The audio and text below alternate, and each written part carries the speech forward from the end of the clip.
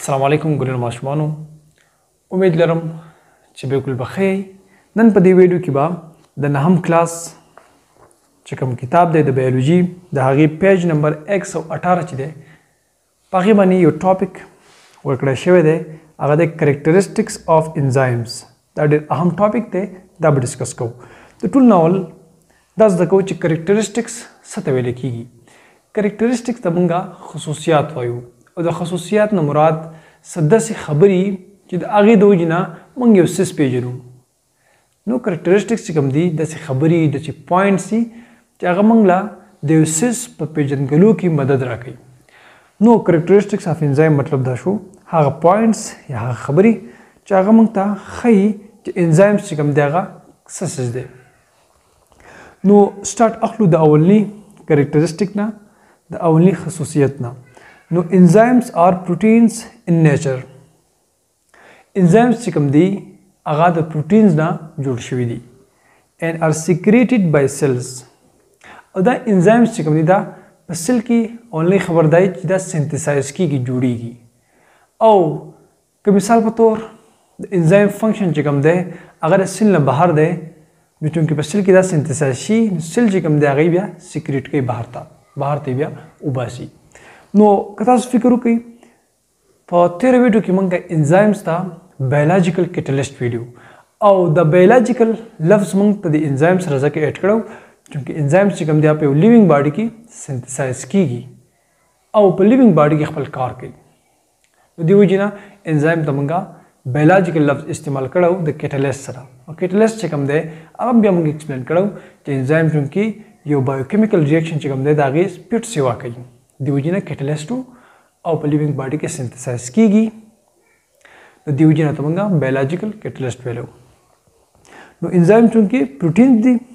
او د هغې سره سل چې کوم دی نو هغې جوړوي او بیا که بهر ضرورت وي نو سل نه بهر وباسي سیکریټ کوي بهر د سل نه اوس چې کوم دویم کریکټریسټک دی هغه دی چې enzymes function as catalyst and increase the rate of chemical reaction they do so by lowering the activation energy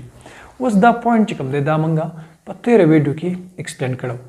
دلته کې دا خبره کوي چې انزایمز چې کوم دی هغه کیټلیسټ دي او موږ ته پته ده چې کیټلیسټ چې کوم دی کیټلیسټ هغه سبسټانس وي چې هغه یو ریاکشن چې دی هغه چې کوم سپیډ لري هغه سیوا کوي د ریاکشن سپیډ چې کوم دی هغه سیوا کوي نو هغه سبسټانس چې هغه د ریاکشن سپیډ سیوا کوي هغه ته کیټلیسټ ویل کېږي نو موږ ته پته ده چې انزایمز چې کوم دی هغه په یو جاندار کې دننه چې کوم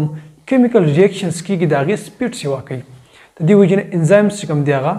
کیټلیسټ دي او سپیشلی بیا ورته موږ بایولوژیکل کیټلیسټ وایو چې دے ډو سو بای لوورینګ د اکټیویشن انرژي انزایمز چې کوم دی هغه د یو بایوکیمیکل ریاکشن سپیډ په دې طریقه سیوا کوي چې د هغې ریاکشن دپاره چې کوم اکټیویشن انرژي ده هغه کموي او موږ ته پته ده چې کله هم د یو ریاکشن دپاره اکټیویشن انرژي سیوا وه نو هغه ریاکشن سپیډ چې کوم دی هغه به امره کم وي خو که د یو ریاکشن دپاره اکټیویشن انرژي کمی د هغې ریاکشن سپیډ چې کوم دی هغه به امره سیوایي نو که مثال په طور موږ وګورو انزایمز ته نو دا انزایمز چې کوم دي دا اکټیویشن انرژي کموي چې کله اکټیویشن انرژي کموي نو ظاهره خبره ده د ریاکشن سپیډ چې کوم دی هغه سیوا کیږي او دا خبره موږ په تېره ویډیو کې په تفصیل سره ډسکس کړو نو هغه وګورئ خامخا اوس راځو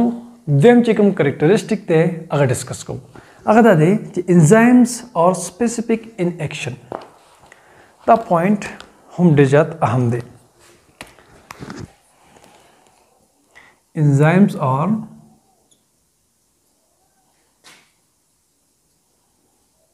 specific in action enzymes چې کوم دي دا به د یو خاص سبسټیټ سره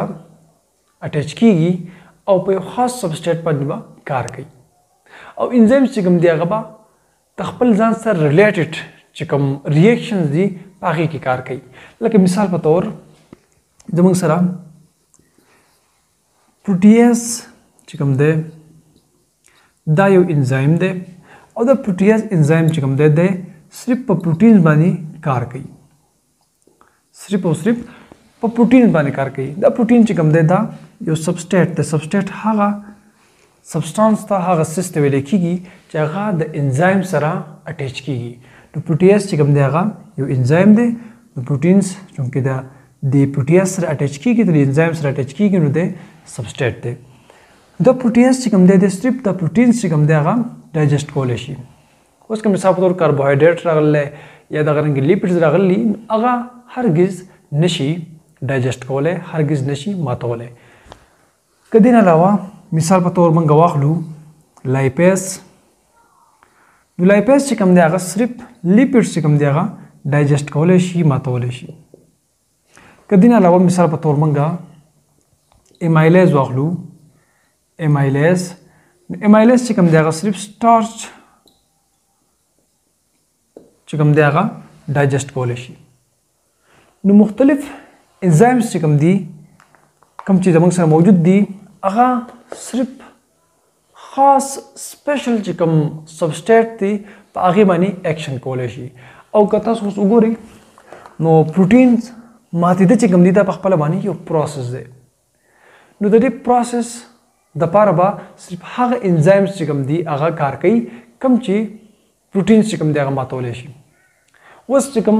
پروټینز مثال په طور پروټینز ډایجیشن دی نو پای کې لایپیز او د ایمایلیز د سره څه کار نشته نو هر انزایم چې کوم دی هغه د یو خاص سبسټیټ باندې به کار کوي او د یو خاص ریاکشن دپاره به کار کوي نو انزایمز چې کوم دی هغه ډېر زیات سپیسیفیک دي اوس راځو څلورمې چې کوم کریکټرسټیک دی کوم خصوصیت دی هغه ډسکس کوو او هغه دا دی a small amount of an enzyme is needed ډېر کم مقدار د انزایم چې کوم دی هغه پکار وي to catalyze relatively large quantities of substrate مثال وته یو ریاکشن دی او پای کې ډېر شي سبسټیټ چې کوم دی هغه موجود دي نو د هغې دپاره چې ریاکشن سپیډ سیوا کړي او ډېر شي سبسټیټ راواخلي او پروډکټس چې کوم دی هغه ته جوړ کړي نو د دې لپاره د انزایمز چې کوم مقدار دی هغه ډېر زیات نه پکار کم انزایم که هم موجود وي نو هغه هم سپیډ چې دی هغه سیوا کولی شي they are not used during the chemical reactions او د انزایمز چې کوم دي د چې کله په یو کیمیکل ریاکشن کې استعمالیږي نو په هغه وخت کې چې کله د سبسټیټ پروډکټس جوړیږي نو انزایم نه په خپله باندې پروډکټ نه جوړیږي موږ الریډي ډسکس کړي مو یو پیر بیا تاسو ته وایم مثال په طور دا زموږ سره د انزایم او دا انزایم چې کوم دی ته د خالص سبسټیټ راغی او موږ ته پته ده چې سبسټیټ چې کوم دی هغه سبسټانس ته چې د انزایم سره اټیچ کېږي نو دا انزایم چې کوم دی ته دا او د سبسټیټ په منځ کې به کمپلیکس جوړ شي انزایم سبسټیټ کمپلیکس ورته موږ وایو هغه به جوړ شي او بیا په ریزلټ کې به انزایم چې کوم دی هغه داسې وکړي چې کوم دا سبسټیټ چې دی د هغه نه به پروډکټ چې کوم دی هغه جوړ کړي نو که تاسو اوس دلته کې وګورئ نو انزایم چې کوم دی د هغه نه په خپله پروډکټ نه دی جوړ شوی په دې ریاکشن کې انزایم چې کوم دی هغه نه دی کنزیوم شوی ښه نو انزایم چې کوم دی په یو ریاکشن کې نه کنزیوم کېږي اوس دلته کې دا خبر یاد وساتئ چې انزایم ولې په لږ مقدار کې چې کوم دی پکار وي په یو ریاکشن کې او ډېر شي سبسټیټ چې کوم دی د هغې نه پروډکټس جوړولی شي د هغې وجه دا ده که مثال په طور تاسو دلته کې وګورئ نو پروډکټس خو جوړ شو خو دا انزایم چې کوم دی دی بالکل فری پاتې شو نو که مثال په طور تاسو وګورئ که بل سبسټیټ راغی نو دا یو انزایم کوم چې اوس د دې ریاکشن نه فارغه شو دی ولګي دا بل سبسټیټ سره ځان اټیچ کړي او د هغې نه پروډکټ جوړ کړي د هغې نه چې بیا کله فارغ شي نو دا انزایم بیا په خپله راشي دوباره بل سبسټیټ راوالي او د هغې نه پروډکټ جوړ کړي نو یو انزایم چې کوم دی هغه بار چې دی په یو ریاکشن کې استعمالیږي د دې وجې نه د انزایمز تعداد چې کوم دی هغه ډېر زیات نه پکار راځو پنځمي چې کوم کریکټرسټیک دی هغې ته پنځمې چې کوم خصوصیت دی نو هغه وایي چې all enzymes are synthesized inside the cell. څومره هم enzymes چې کوم دی هغه همیشه په cells کې دننه جوړیږي. دا خبره بالکل کلیر ده. دا غي سره وایو چې some enzymes work inside the cell and are called intracellular enzymes. وس enzymes د سړي چې هغه په سل کې دننه کار کوي نو هغه ته ویل کېږي intracellular enzymes. او دا غي एग्जांपल چې کوم دغه د mitochondrial enzymes. دا خبره کمپلیټ کوو بیا راځو ایکسپلینیشن لا. Some enzymes are released from the cell and they work outside. Some enzymes د سړي چې هغه د سل نه ریلیز کیږي بهر کیږي and they work outside او هغه enzymes چې کوم دي کوم سیلز کې چې جوړ شوی دا غینه بهر کار کوي. Such enzymes are called extracellular enzymes. هغه enzymes ته extracellular enzymes ویل کېږي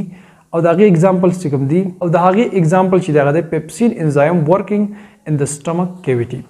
نو موږ دلته وی intracellular enzyme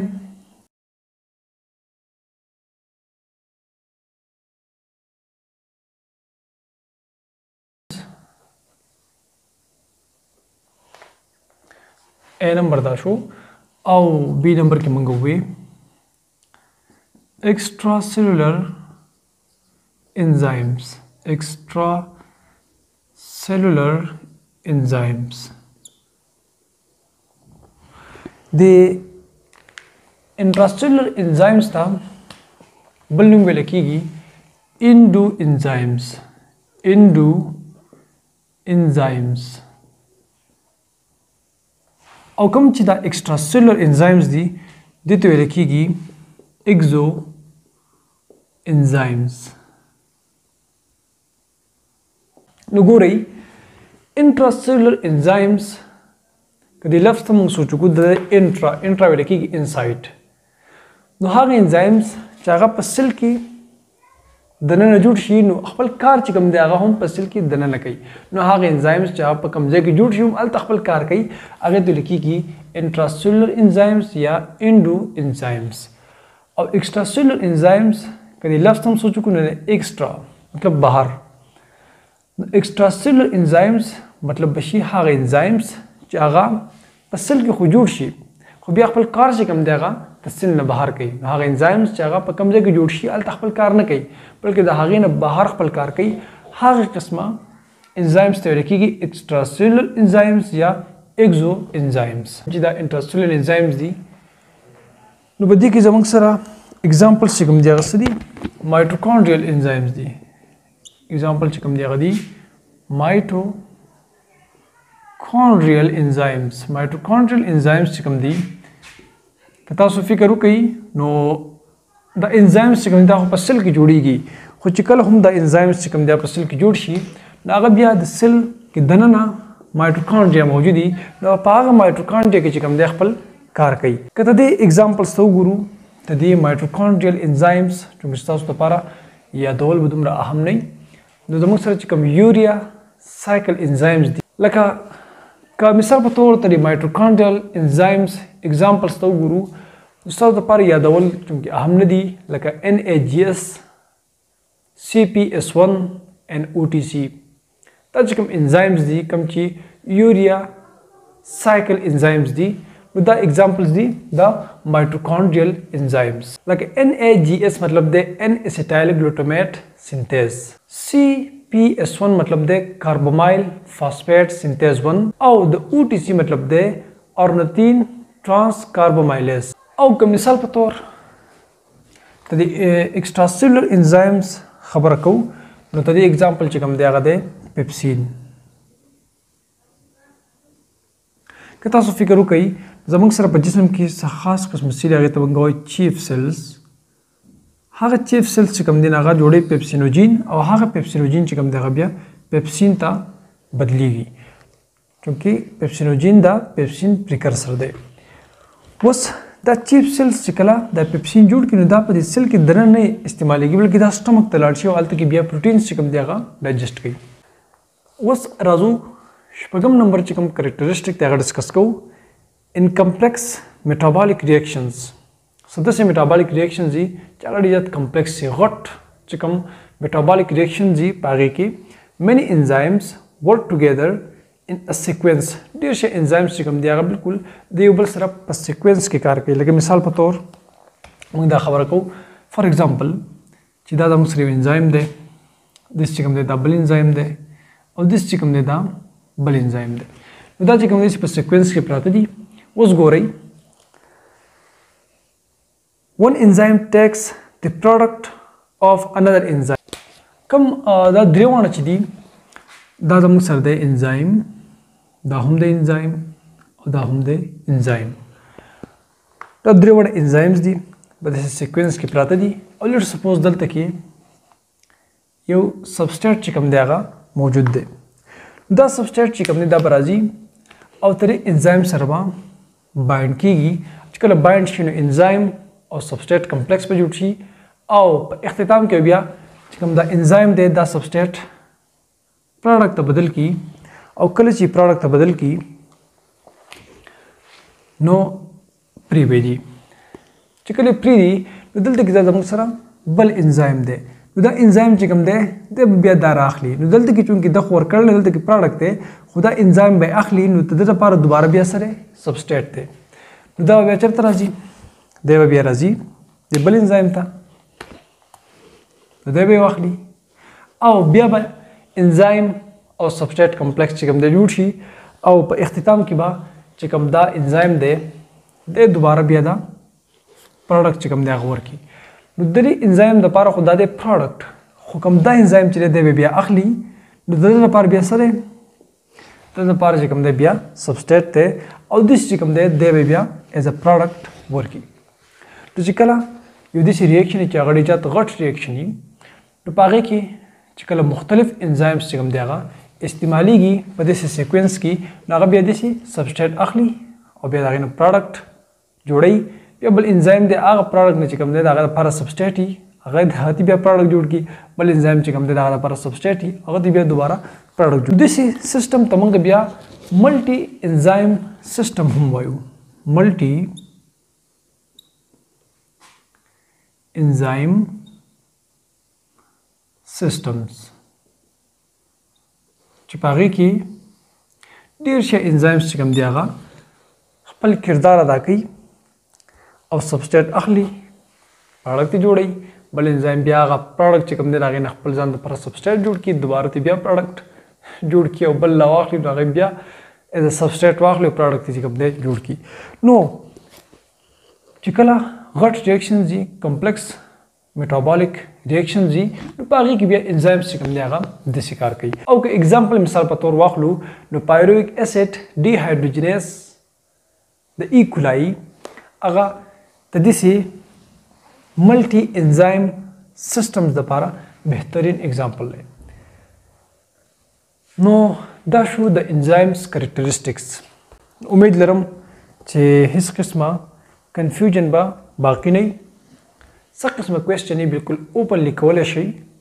دا کریکټریسټکس موږ صرف په دې باندې مختصرا خبرې وکړې په دې باندې ډېرې زیاتې خبرې چې کوم دی هغه کیدی شي. ملاویږو پر راوړه ویډیو کې د هغې پورې خپل ډېر خیال ساتئ محنت کوئ مخې ته ځئ. لوی الله په امان. السلام علیکم.